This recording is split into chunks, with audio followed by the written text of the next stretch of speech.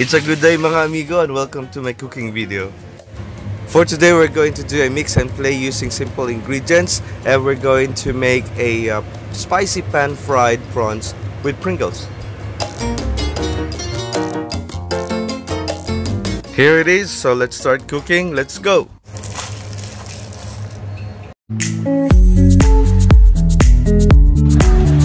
Accepted.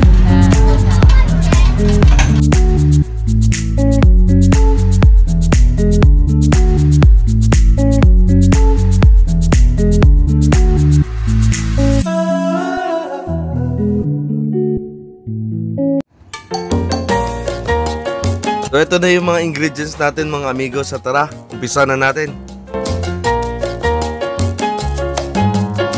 So first, kailangan natin magkaroon ng medium to large size na prawns, and linisin natin ito ng maigi. Using kitchen scissors, putulin natin ang bungot, ang bigote ng prawns. Pero tawag dito mga amigo ay antenna or whisker ng shrimps. Pwede rin natin tanggalin ang mga legs nito para medyo malinis lang din at saka easy kainin.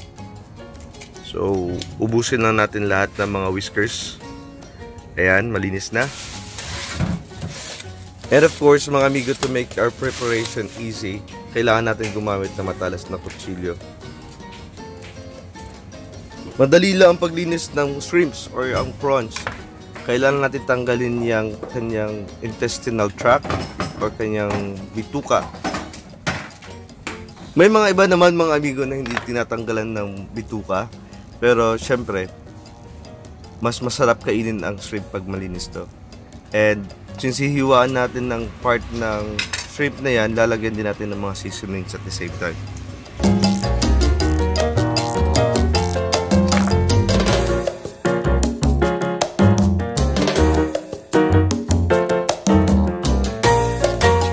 So sa mga spices amigo, basic lang, kailangan natin gumamit ng garlic. Slice lang natin ito siya into minced.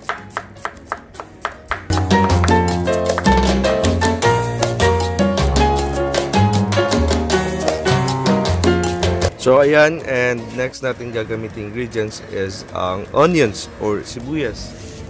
Slice lang natin siya ng pahaba. Ginawa ko dito, slice ko lang siya ng pabilog para meron siyang strips.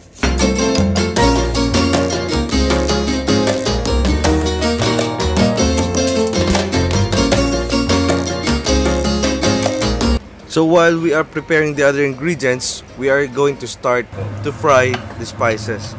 So nilagay natin dito yung garlic and onions, and then antayin lang natin na turn into golden brown.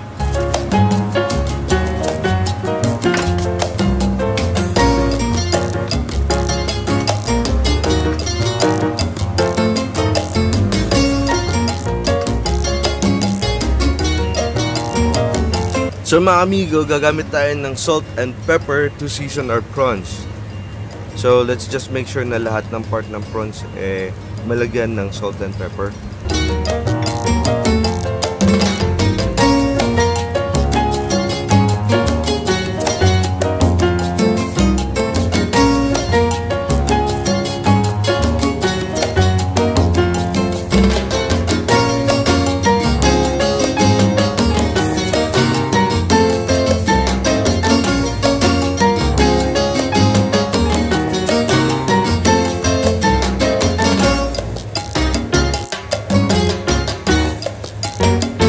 So ayan guys, looking namit.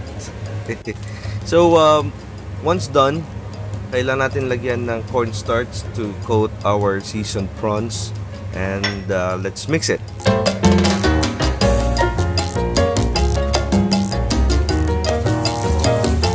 Ayan, okay ng ating mga prawns. Seasoned na siya, tsaka coated na ng cornstarch. Check naman natin ang ating fried spices para ma-make sure na hindi siya masunog.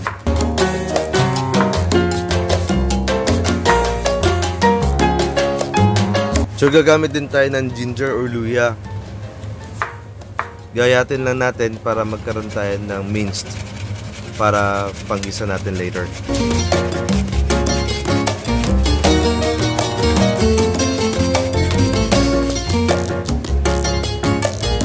Gagamit din tayo guys ng onion leaves or dahon ng sibuyas. So yan, okay na ating fried spices. So gagawin natin is i-drain lang natin ng oil. And after that, isi-set aside lang muna natin.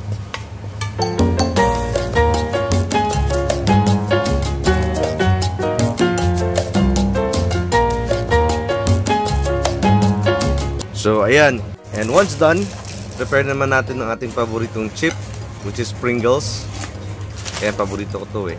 So, lalagay lang natin to sa isang plastic. Kung meron kayong plastic, resealable plastic, pwede natin gamitin yan. And dudurogin lang natin to, but make sure na hindi siya masyadong durog. Tama-tama lang, like this. Yum! Using the same oil na ginamit natin pang fry ng spices natin kanina, start nating i-fry ang ating prawns.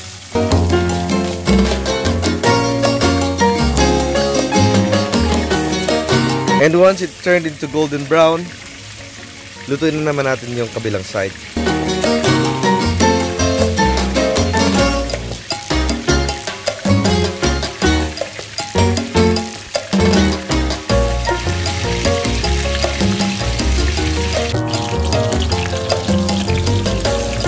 So ayan, luto na ang ating pan-fried prawns mga amigo. So start na natin ang pag-isa. So using the same oil na ginamit natin pag prito, binawasan ko lang ng konti para hindi masyadong marami. And then lagay natin ating minced ginger at yung ating onion leaves. After that, lagay natin ang ating pan-fried prawns and mix lang natin. And para ma-maintain yung crisp ng ating pan-fried prawns, kailangan natin iset yung ating fire into high level.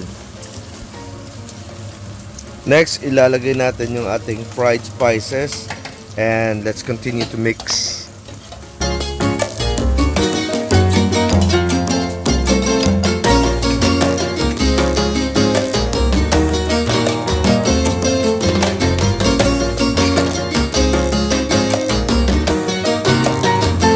At ngayon ilalagay na natin ating chili flakes and depende kung gaano kaanghang gusto ninyong lasa.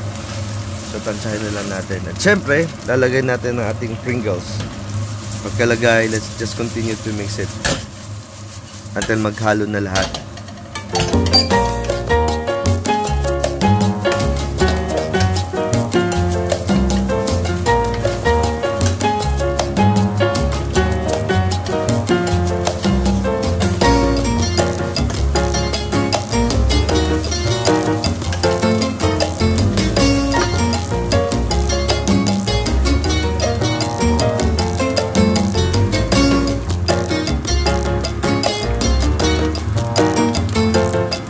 So ayan mga amigo, luto ng ating spicy pan-fried prawns with Pringles.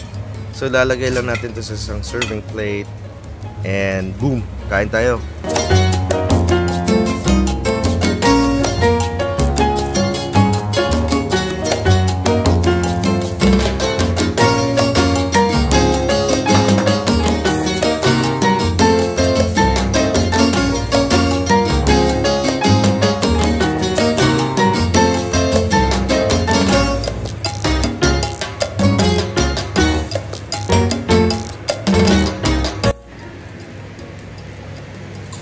So mga amigo, this is my version of spicy prawns with Pringles. By the way, thank you Ivan for the recipe. Mga amigo, if ever may gusto kayong mga recipe, please comment down below para try natin lutuin niya sa mga susunod na video. And I hope you like my cooking video today guys. And please don't forget to like, share, and subscribe. Bye-bye!